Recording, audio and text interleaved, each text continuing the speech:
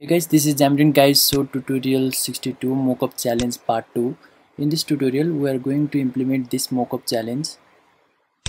So without wasting our time, let us create new project for Android as well as iOS. Now let us start Visual Studio for Mac. You can use your Windows system also. Now let us create a new project by going to File, New Project, and then select Blank Form Application. You can give any name as you like. Here I'll give challenge 1 as it's a challenge second. You can check my challenge 1 tutorial in tutorial number 61. Now let us go to our main page.xamarin. Here is the place where we are going to code. As like tutorial number 61, let us add scroll view so that whole UI gets scrolled. Now let us add grid, and then I'll add grid row definition. Here I'll define its height as auto so that we can place image inside it, and then another height as infinite so that we can place anything like text inside it. Now let us add image source where I'll be defining it in grid row as 0 and aspect as aspect fill so that it can fill whole entire place, and I'll place horizontal option as fill and expand and vertical option as start and expand. Now let us close that image. Now let us give image source.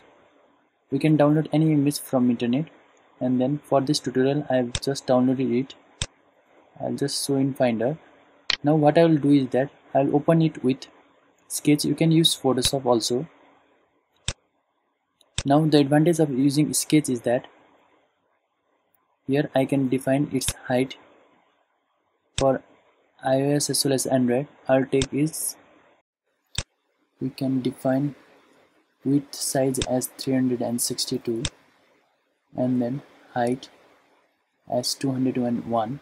Now let us export to both Android and iOS format. Let us select iOS, then we can export it. You can use a Photoshop also. For my convenience I am using Sketch. Let us create a new folder in desktop as mock challenge, and let us export for Android. Let us do it for same export, and then let us create Android folder, and then let us export over here. That's all. Now our main task is to call all those images that were exported for Android and iOS inside our resources folder of platform specific project. Now let us call all those images.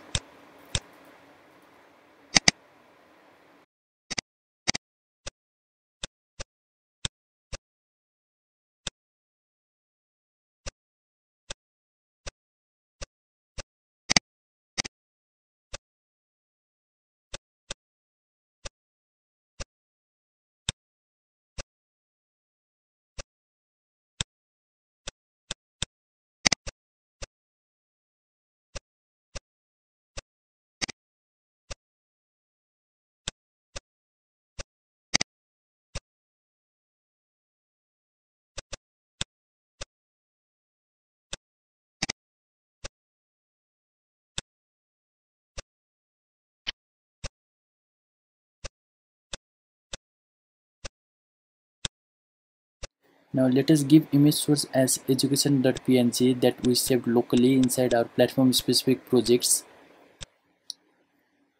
Then let us add frame whose corner radius is 10, and then background color let us give as white. Now I'll add grid.row span as 2, margin as 20 and 150 from top, and then left from 20 and as well as from down 20 so that it has a margin. Now let us add a grid row spacing as 10, and then I'll give row definition height as auto. You can add n number of rows if you have n number of contents. So I'll be basically having 3 contents, but you can define any number of rows according to the content that you have. That is, our label will be defined inside grid row 0. I'll give its text as instruction and font size as medium and grid row 0, so that I'm defining label inside grid row 0, and I'll give a box view inside grid row 1 or as well as 2, and then horizontal option as fill and expand, and then again I'll copy it the label, and then I'll add text as anything you may like. You can play with those value. I'll add inside grid row 2, and I'll add a random text inside grid label and another box view. So that's all. Now let us again define grid row 4. Let us add another text as all the best, and then I'll give font size as medium, font attribute as bold, and then vertical option as center. Now let us give horizontal option as fill and expand, horizontal text alignment as center.